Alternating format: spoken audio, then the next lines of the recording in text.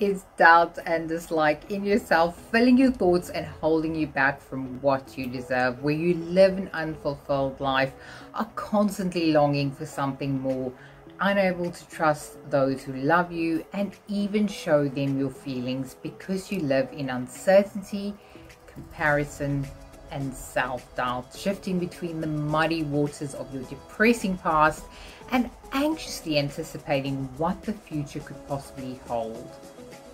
If you want to experience happiness, you have to choose to love who you are and be committed to doing this first before you can be successful, and not expect someone else to fill a void in your life. So what do you need to do? In this video, I will be talking about how loving who you are rather than disliking aspects of your life is a long journey, and learning about yourself and taking care of you is so important, because if you love who you are, believe in your abilities and capabilities, you will attract the right people who share your vision, and ultimately marry the person you choose to become. So for those of you that don't know me, I'm Ava, and I help women supercharge sassy self-confidence after a breakup and rewrite a new script to bounce back and live bravely. Hello, and thank you so much for joining me today. I hope you find this video useful. And I'll be talking about the greatness that awaits in your thoughts and actions if you love who you are as a priority. So much of our time is spent dwelling on how we never measure up, never fit in, or we cannot change.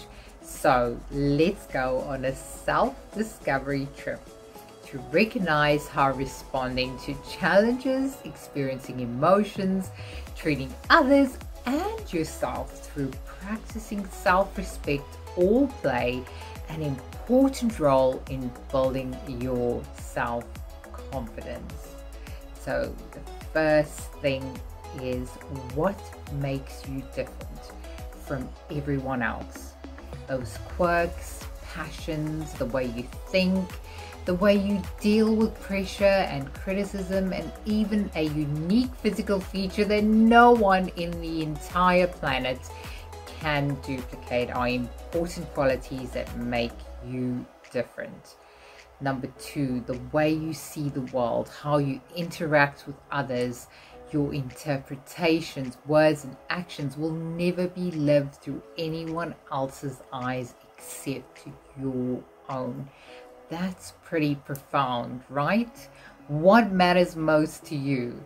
How could you not be that same person you are without all those traits? Can you think of 3 features right now that makes you stand out? Does this make you appreciate yourself more? There is only one you. When we were young, we weren't afraid to create and play without fear or self-doubt. But as we grew up, we replaced some of our own understandings of life from those around us and the way we experience disappointments, heartbreak, and loss. And often we end up believing we're not good enough to invest in our talents or passions, becoming more threatened by the lack of what others have that we don't, and live feeling threatened by the opinions of others. So number 3 is, how would your life be different if you woke up tomorrow not giving self-doubt any room in your life and began to be, do and achieve everything you dream of accomplishing? Yes, I'm serious. Recognize how special you are. No one else has your gifts or talents. There is nobody who could be you or even have a perspective as unique as yours. You are one of a kind, and that is a huge deal. So think about this. Number 4, when was the last time you did something you really love? Do you make time to do the thing you have been putting off for so long that lights up your sparkle? accept compliments. This was something I had to overcome, because so often we respond with a disclaimer like, oh, that old dress, and have a story, instead of simply accepting the compliment with thanks. So the next time you dress up and look in the mirror before you head out the door, say to yourself, you look great today. Go out there and shine. Be a blessing and inspiration to others. So number 5 is, have you been proud of something you did and then looked at someone else do a similar thing and started to compare yourself? No. I suggest not worrying about anyone else's business but your own. Place all your focus into being better than you were yesterday every single day. Letting go of the past is key to prevent you from dragging all those mistakes around. I chose to forgive, and I certainly needed grace to be able to forgive myself. But as I chose to leave the past in the past and not let any destructive force impact my future, holding on to negativity cannot serve you. All it does is prevent you from loving who you are and being the woman God created you to be, which is to live free, implement healthy habits, embrace your flaws until they become strong points, and map out a purpose-filled life because you believe you can make an impact. So the last thing I'd like you to do is to write a letter to every person you need to forgive. Then put it in an envelope and seal it.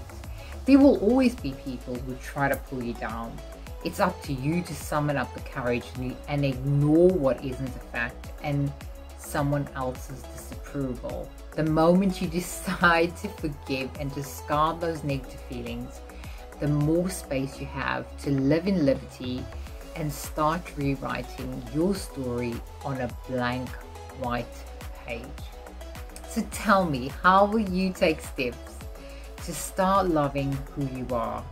That includes not fitting in, choosing forgiveness, letting go, and releasing unrealistic expectations. Because if you want to be brave and beautiful, you have to accept yourself. I turned my life around, and so can you.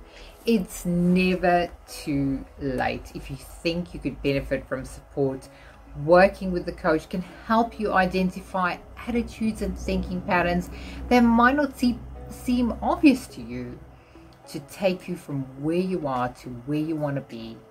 It takes your commitment to develop character strengths, live who you are with value, and build your confidence without being afraid to communicate in a fearless but kind way. So thank you for joining me today, and see you soon.